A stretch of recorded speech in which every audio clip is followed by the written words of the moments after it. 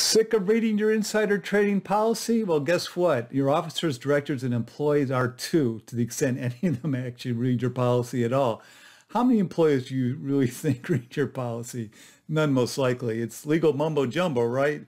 Well, now there are things you can do to make your insider trading policy more inviting, perhaps even lovable. Learn about my radical suggestions about how you can change that policy's frowns upside down. Today on Zippy Point. I'm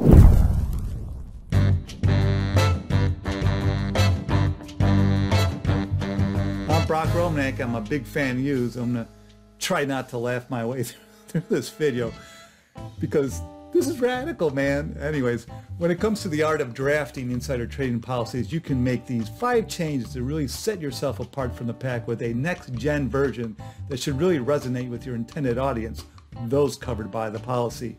My 5 recommendations are: 1. Make it a real compliance document, not CYA. 2. Start with a purpose preamble. 3. Add a set of FAQs. 4. Evolve the formatting. 5. Offer it in video and audio too. 1. Make it a real compliance document, not CYA.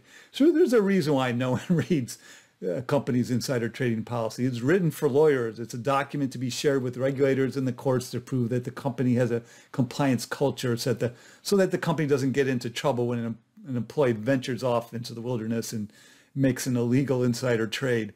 Your policy can still serve this purpose, yet also meet the goal of stopping employees from breaking the law in the first place.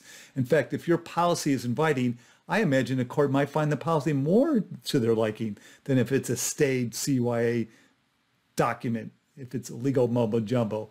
So I view these policies the way I view disclaimers. Make them understandable by the general public, and it'll be better for all parties involved. 2, start with a purpose preamble. Why not let your employees know that the primary goal of the policy is to keep them out of trouble?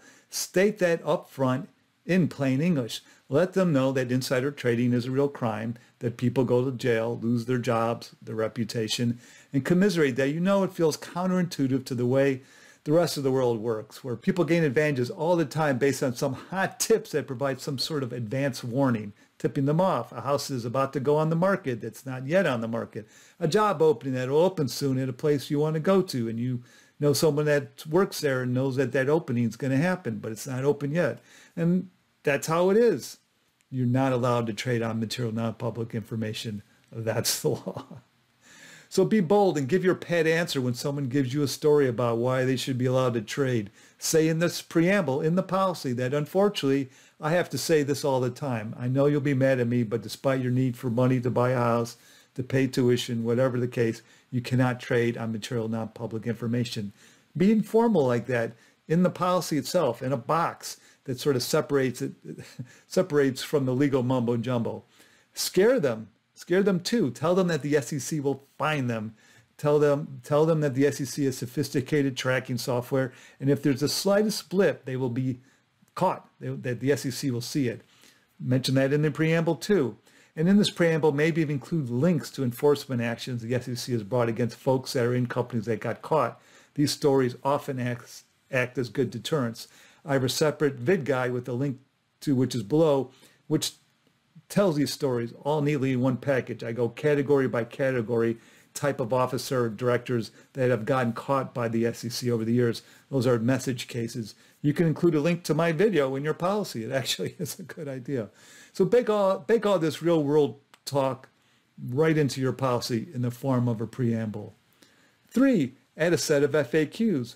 Why not start off the policy with a brief, plain English summary that covers the most common questions you get asked?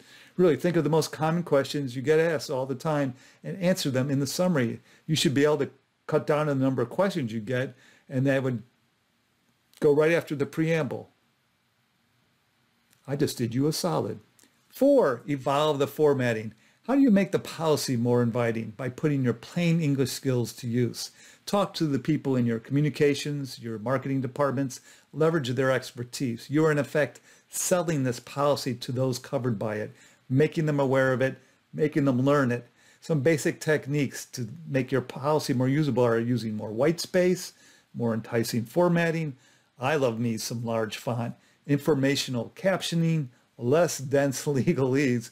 We live in a 120 character world now where each character really counts. These policies have not caught up. So if you have examples of what constitutes insider trading that you share during your training sessions with insiders, consider repurposing those and placing them in boxes dispersed throughout the policy to amplify various provisions to make the points. Turn your policy into a real teaching and training document. 5, offer it in video and audio too. So let's face it, you can make the policy look real nice, like a vacation brochure for the Caymans, and the vast majority of your employees are still not going to read it. The way to reach most people these days is to offer it in a variety of formats.